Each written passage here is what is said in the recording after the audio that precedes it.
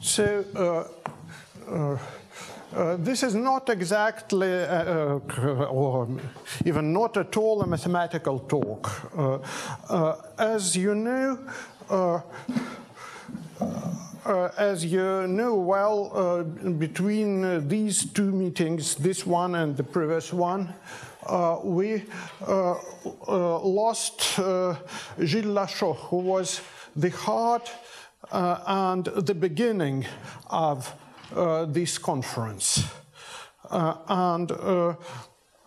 So for me,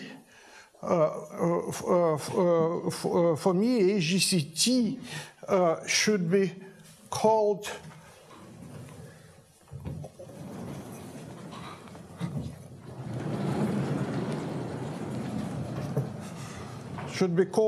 Gilles Lachaud Conference. As usual, when you remember something, this is very personal. So I knew Gilles Lachaud for about 30 years. To be precise, 30 years and 1 month ago, I came to France for the first time. This was, before that, we communicated with Gilles in writing, because he wanted me to come to the very first AGCT in 1987. So that happened to be impossible because of the Soviet regime who didn't let me out. 2 years later, it was already possible. The regime became less Soviet and much more weak. The first time I saw Gilles was at the entrance of CIRM in 1989. So my taxi came, and someone I didn't know before, because we for the young, I should say that there was no email. The letters written by hand were delivered by post office, and as far as again, the life in the Soviet Union was concerned, each second letter was delivered. So that was quite a problem. I called Gilles before. To do that, I should go to the central post office of Moscow, and 4-minute talk was a quarter of my month's salary.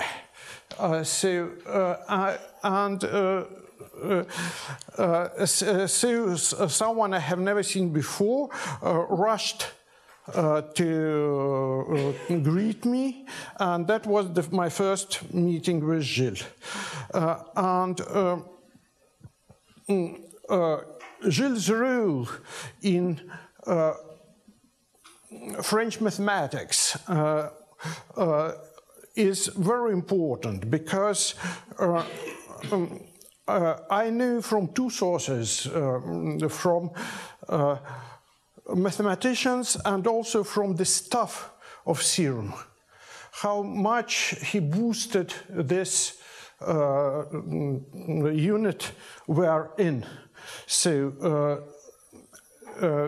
even now, yesterday, I have talked with one of the with a lady who was in CIRM when I came here for the first time, and so she reminded me of that and spoke, and she was here before, and spoke of how much things have changed after Gilles became the director of CIRM.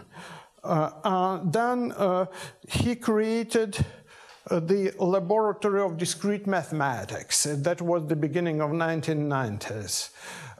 That was here on the campus, and it was the grain from which the Institute of Mathematics of Lumini grew several years later.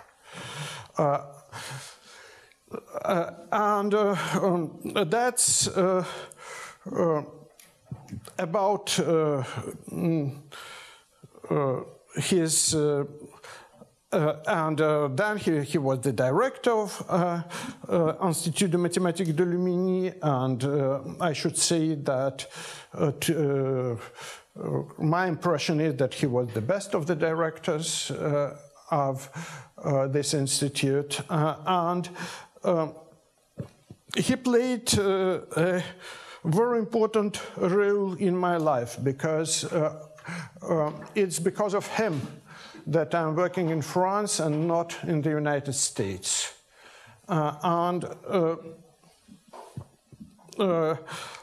He was not just a colleague of mine, nor even my guide in the French life, but he was also my close and dear friend. So we all know that mathematicians are highly different. So there are mathematicians with whom it is very interesting to speak about mathematics. With Gilles, it was interesting to speak about everything.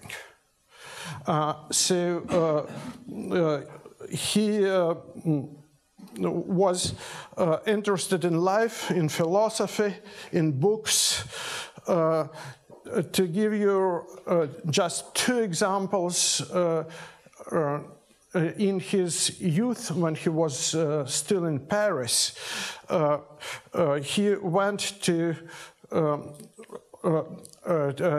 some philosophy lectures of a Russian immigrant of white Russian immigration after the revolution, who was a philosopher who influenced him a lot. And when we came here for the first time, me and Serge, he spoke a lot about that professor.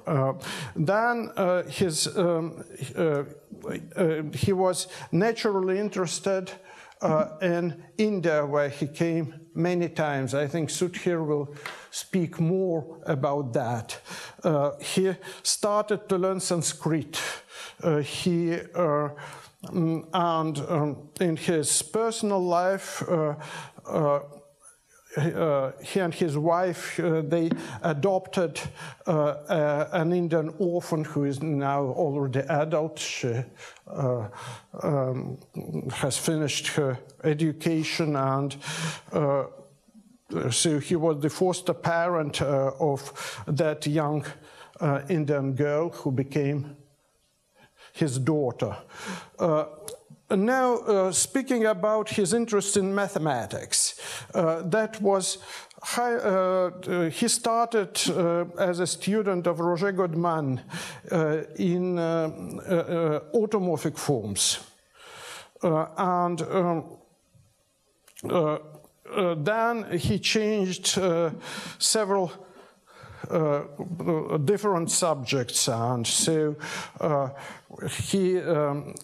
of course, he studied everything that concerns algebraic geometry and coding theory, more algebraic geometry, I would say, than coding theory, but and geometry of finite fields was, and so on. But also, he at some point he studied Klein sales, which is a generalization of the continuous fractions. When he was already retired, he did a strange for me job for the widow of his friend, because his friend had a small enterprise where he implemented p-adic analysis to something very concrete. And after he died, there was a pack of paper of about 200 pages, and Gilles deciphered it and helped the company to survive. Now, one thing that you maybe knew and maybe not, and if not, that's very important too, that there is a Greek mathematician named Hennenfent. And this Greek mathematician has written a series of books. And these books didn't survive to our time. And there were, if I'm not mistaken, I check the numbers I give you, I'm not sure about them. There were about 4 books, 3 or 4 books that survived, and the rest was lost. And then a Paris historian of Arabic science and Arabic culture working in Egypt, I think, in a library found something in Arabian which was strange to him and definitely had to do with mathematics. So he showed it, he looked for a mathematician to show it to, and the result was that 7 volumes that partly coincided with those known in Greek, but mostly not, were discovered, and then he published it in French with commands of Gilles Lachaud, and the commands are, roughly speaking, twice as thick or maybe 3 times as thick as the original text. And it's very interesting to read because the original text of Hennenfent, what we know now as Hennenfent equations, mostly of degrees 2 and 3, was purely algebraic, and there was no algebraic notation. So it's a text where not a word is said about geometry. And of course, everything is interpreted in terms either of plane quadrics or of singular plane cubics and things like that. And the tangent and the second method is seen there. So that's what Gilles did in history of mathematics. Now I think that roughly speaking, now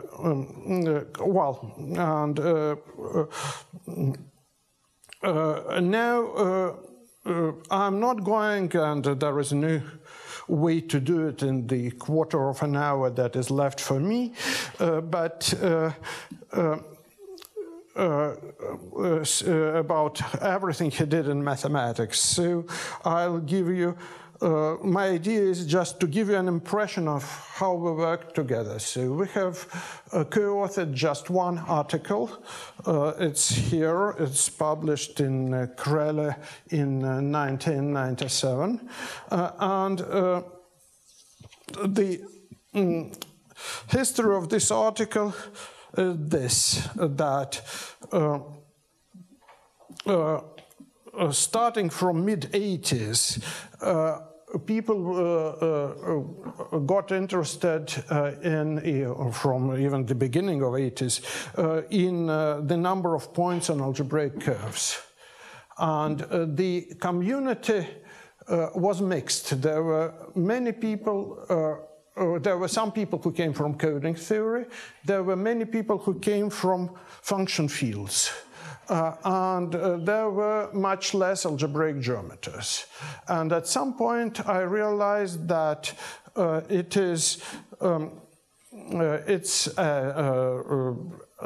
that no one has ever asked a question of what happens with varieties of dimension greater than 1.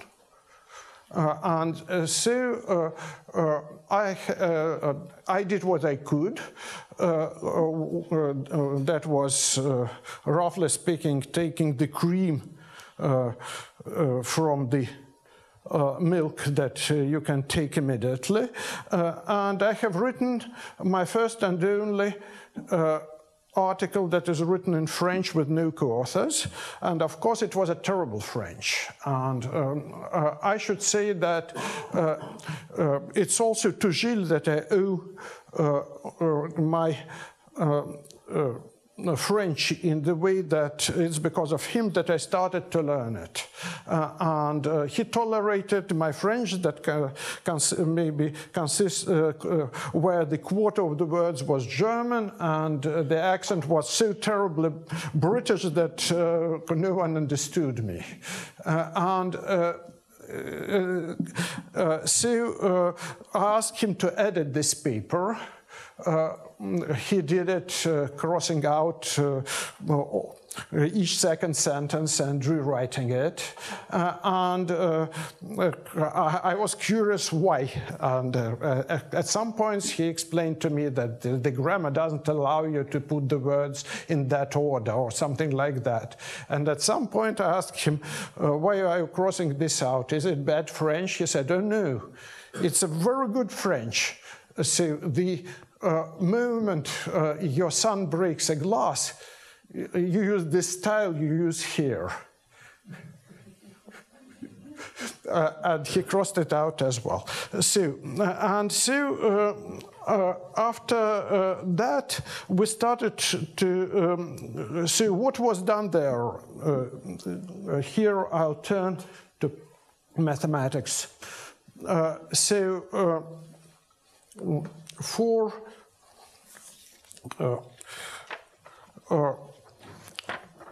a curve,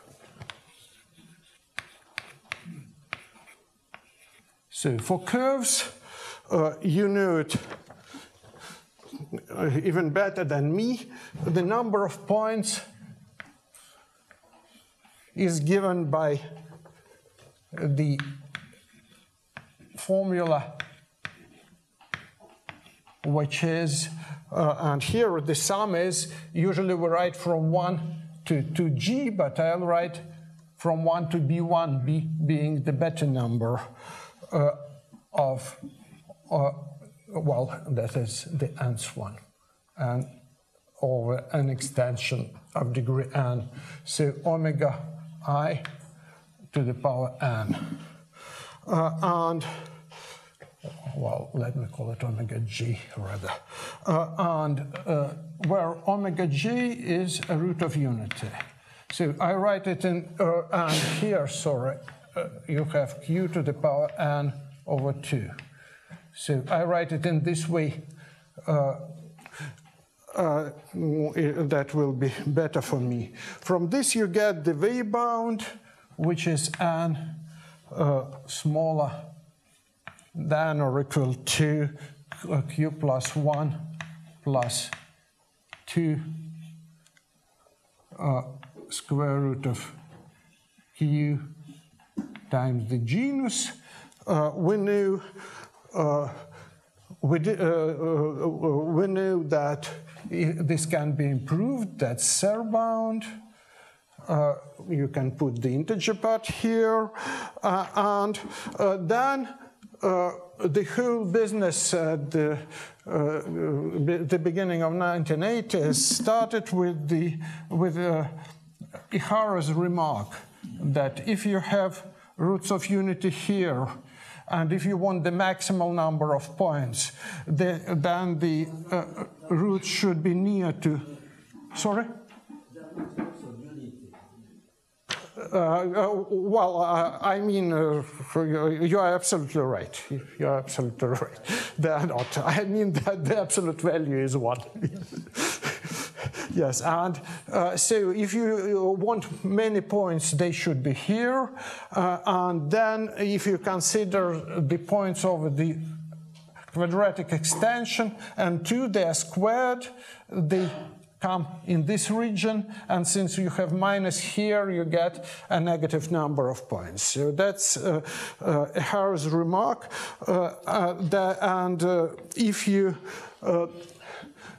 take it seriously and use the fact that the number of points over the extensions, any extension is always greater than or equal to the number of points over the ground field, you get the Drinfeld-Leduc bound that says that n is not greater than square root of q plus 1. Plus or minus, minus of course. Yes, times the genus, which is the Betti number over 2, and plus small o of B1. That's asymptotic. This is generalized. Instead, maybe I'm not going to write it.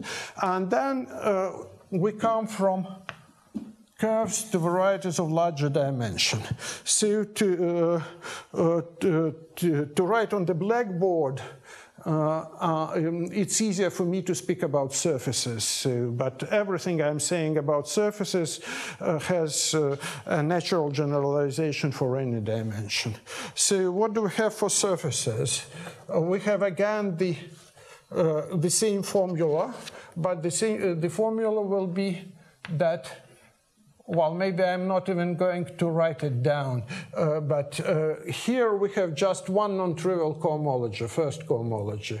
There we'll have the first, second, and third cohomology with the duality between the first and the third, and so you can write it out yourself if you wish. And the V-bound is q squared plus 1. And here you get two terms, which are B1 times q3 to the 3/2 plus square root of q, and plus square root, of course, yes, it should be 2. Thank you. Plus B2 times Q. And here, if we wish, we also can put we can ameliorate it in the way you did. That's easy. But then when we come to Drinfeld-Leduc analog, we have the following problem, that this Ihara argument works for the odd cohomologies, because to have many points, you need the point to be negative. For even cohomology, you want your omega j's to be positive. They should be here. And of course, the square argument doesn't work anymore. And so what I did in that paper Gilles edited was that I have written out a formula, an asymptotic formula, which is, I'll write it down, but not in detail. So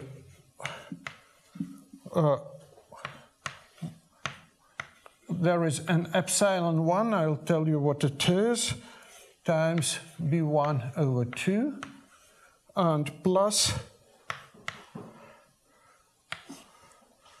Q plus square root of Q plus 1 plus epsilon 2 times B2. And here, the first question to ask is, I want a little o here. A little o of what? So what is going to go to infinity? So the natural thing would be the Euler characteristic, but it doesn't work because B1 and B2 can grow and Euler characteristic can be very small, so it doesn't work. So what is done, you take a stupid thing, you just want to say that either B1 or B2 should grow. So I write here B1 plus B2. And this epsilon 1 is of the order of q to the power minus 1/2, and this is to the of the order of q, also a negative power of q. I think q to the power minus 1, but I have forgotten. I can look it up later. Anyway, both epsilon 1 and epsilon 2 are written out explicitly. So we know, but the formula becomes too long.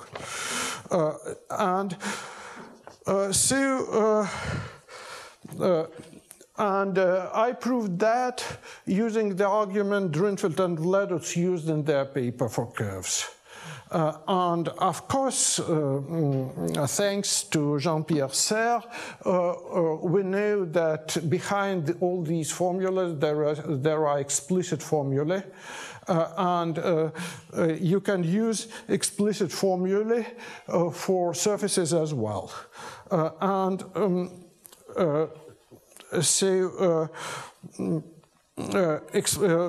Explicit formula depends on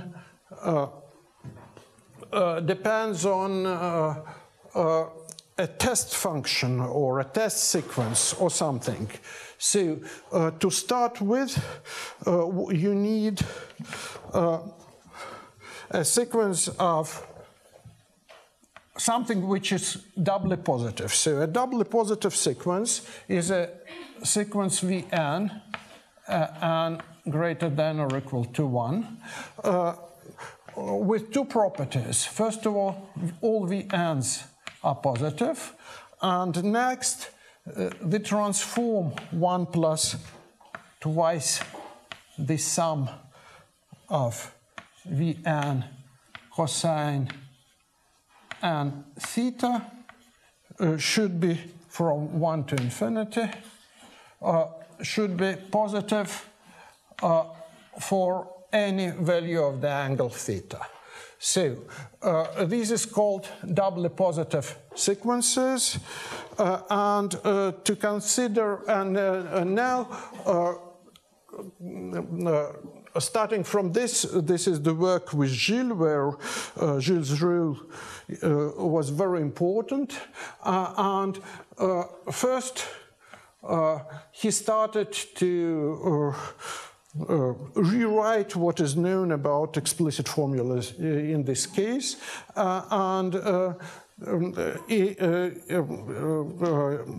we found out that consider such sequences, consider positive harmonic functions on the disk. So you take the unit disk and you consider harmonic functions on it.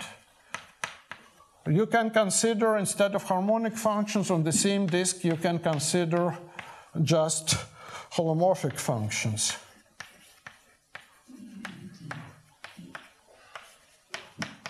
And you can take a circle, and on the circle you can consider measures.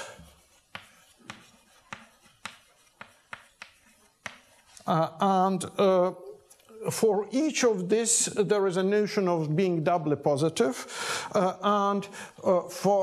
especially for measures, it's extremely classical. It's what people called doubly positive kernel or positive kernel in the 19th century. So our work was like this, that every day Gilles would come here and go to the library.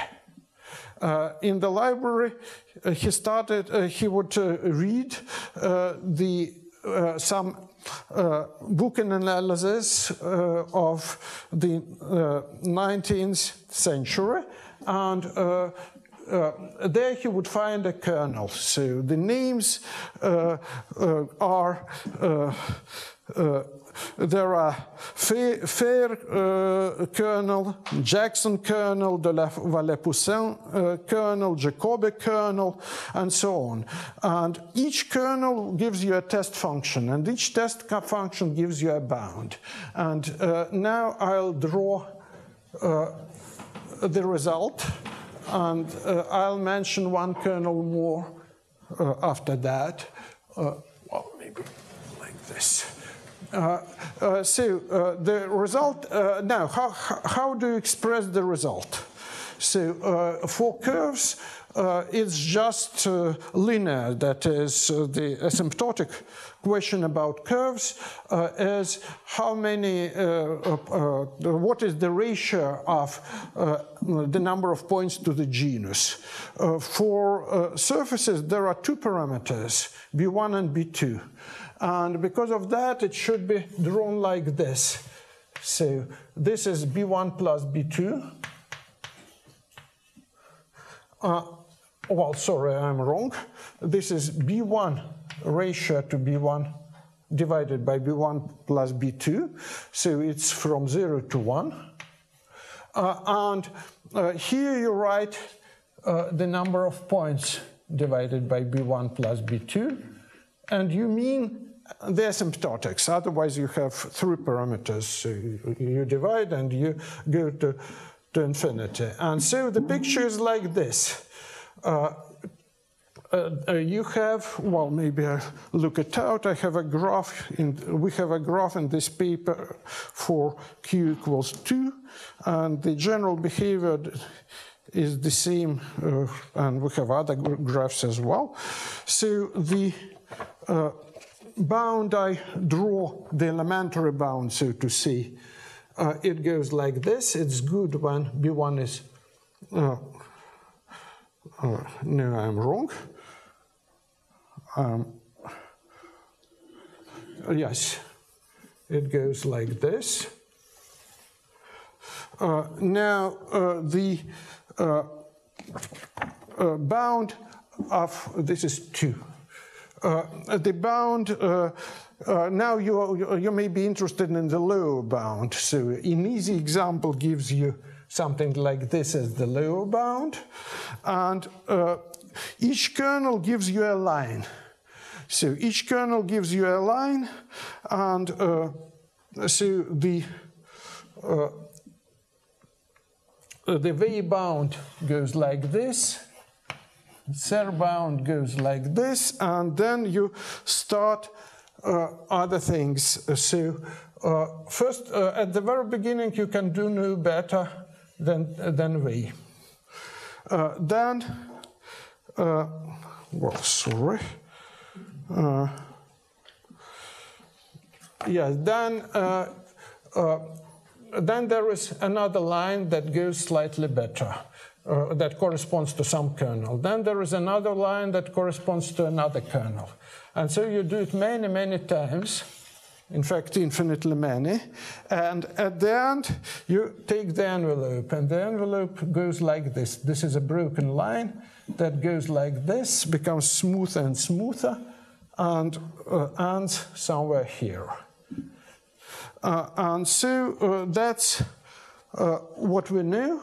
And the last remark is that, so we used many classical kernels, but we also used what we call Oesterlé kernel, because Joseph Oesterlé, just before we started to do that, he treated the following question about curves, that given a genus, given the number of points, what is the smallest genus that you can guarantee that the number, there exists a curve with that number of, with at least that number of points of that genus. And so when we speak about n over g, there's just one parameter, and here we have two parameters, n and g, and because of two parameters you should use some test functions for two parameters, and exactly the same functions you can use in this case. And my time is out,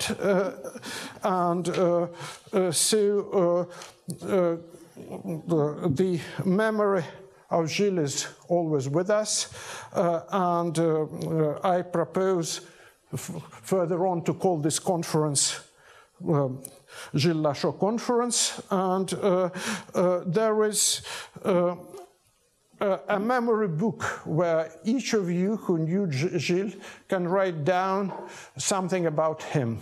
So it was started the day of his funeral, then it was here in the laboratory and people continued to write into it, and so I leave it on this table, and everyone is invited and welcome to write down something about Gilles. So that's it.